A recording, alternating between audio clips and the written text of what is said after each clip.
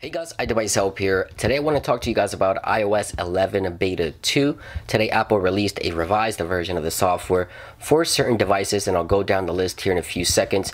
The current build number is 15A5304J, and a lot of people ask, why do you always show the build number? Well, in situations like this is why build numbers are very, very important to show. Right here on this iPhone 7 Plus, the same build number, only difference, it ends with the letter I instead of the letter J. Now it's very hard to tell, hopefully you can see that in camera, but the devices on this list right here received an update called iOS 11 Beta 2 Update 1, which includes the iPhone SE, iPhone 5S, iPhone 6, 6 Plus, iPad 12.9-inch first generation, iPad Air, and iPad minis. So these devices have an issue downgrading from iOS 11 Beta 2 down to iOS 10.3.3, 10.3.2, and so on. Any other public release of iOS from iOS 11 Beta 2 are getting stuck in recovery mode. And according to Apple's release notes, this build will fix the issue. And of course, the iPhone 5S being on that list, I currently updated, and I can confirm I haven't had any issues myself, but the downgrading process